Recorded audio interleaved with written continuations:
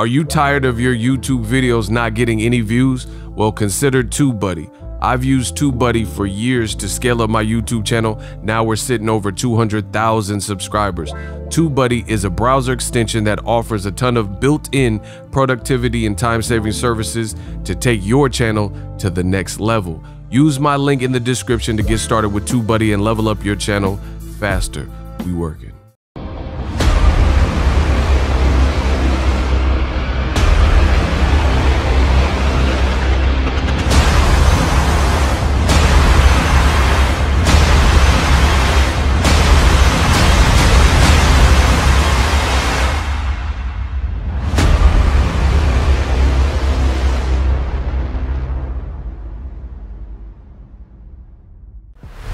Oh yeah, it's that time again. Ego Weight Watchers, aka Ill, where I give you guys a look into the fighter lifestyle before, after progress picks, especially when they have that upcoming fight this weekend. Miguel Berchelt, he's taking on Oscar Valdez, who is undefeated, two-peat Olympian. We're gonna talk about that. What up, fight world? It's your boy Ego, and I'm back with some more boxing. Make sure you smash the like button. Also subscribe to the channel for the latest and greatest in boxing. If you want to become part of the gang notification gang, y'all know what to do. Before I get started, order TUBEBUDDY. Use the link in the description box of all of my videos. TUBEBUDDY, if you have a YouTube channel, it's a great utility and resource. It's a browser extension I've personally used on my channel to help grow the channel for several years, and we over 200,000 and climbing. So get TUBEBUDDY. They have a lot of baked in tools for you as a creator, and it'll help you navigate with some things that aren't available on regular YouTube.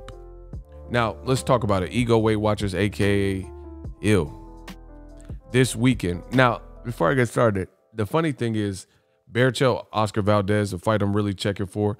My dude, Gabe Flores Jr. is fighting on the co-feature of that. Check out my interview with Gabe Flores Jr., very educated young man. He's the co-feature on that ESPN card.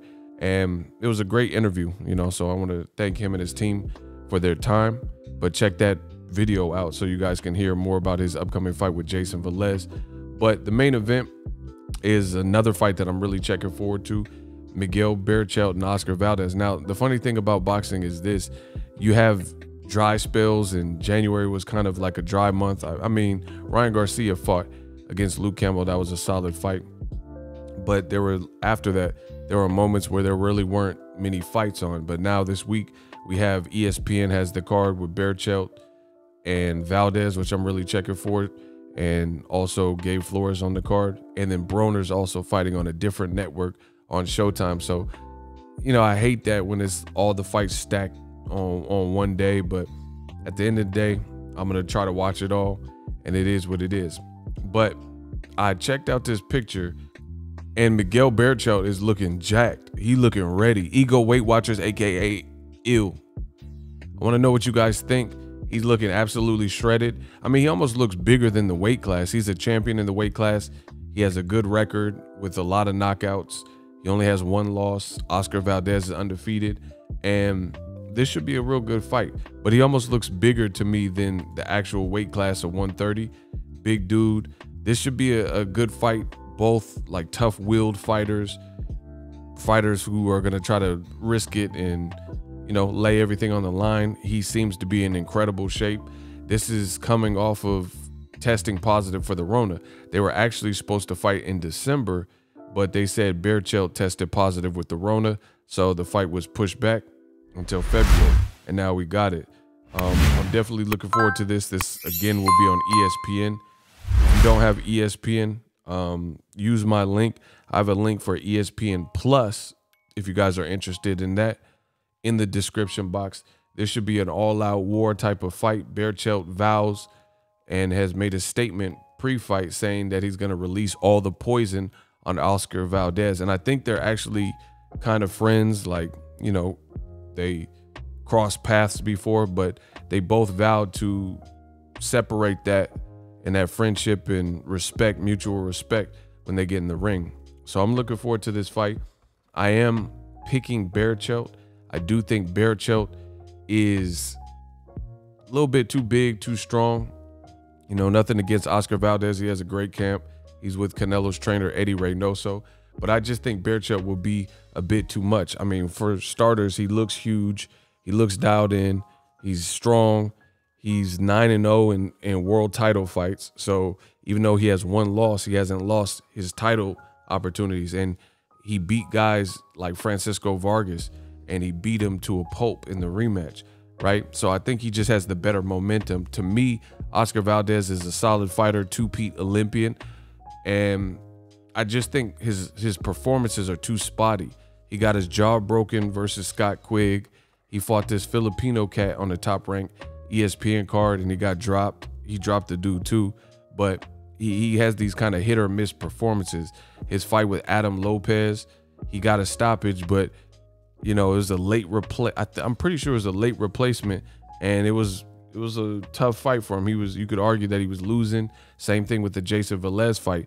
His last fight, the last outing, the guy that Gabe Flores Jr. is fighting now, Oscar Valdez, he was, you know, he wasn't looking sensational in the Velez fight. And I know Velez, you know, kind of gave Ryan Garcia issue too, but it's more so a pattern I've seen with Valdez in several fights. Again, the Lopez fight with the Filipino dude in Arizona, Scott Quigg, broken jaw.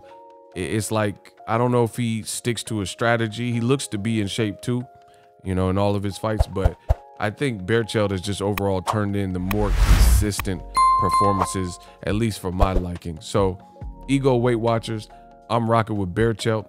You know, I have no horse in the race. I don't care who wins. I'm just telling you who I believe would win when I say I'm rocking with him. Should be a good fight. Should be an entertaining fight. Easy to watch and aesthetically pleasing. And I'm looking forward to it. First kind of anticipated fight of the year, I guess, outside of Ryan Garcia and Luke Campbell fight. If you were checking for that, should be an all-out war. Two very tenacious Mexican-American fighters. I can't wait. We will be doing the Boxingego watch party, so check back on the channel. If you're not familiar, the watch party is what it sounds like. It's a watch party. We're gonna watch the fight. I can't air it for copyright reasons, so I'll just be giving my commentary like always. If it's your first time on the channel, consider subscribing, hit the bell notification icon, and come back on Saturday. It's gonna be lit for the watch party. As always, hate, comment, and subscribe. Till next video is Ego signing off. So if you enjoyed this video and want more content like this on the channel, you can show your appreciation by going to the PayPal donate button or the YouTube support button, and you can donate any amount that you feel is equivalent to the value of this video. Much more to come. Thank you guys for your support. Boxingego, the future of boxing.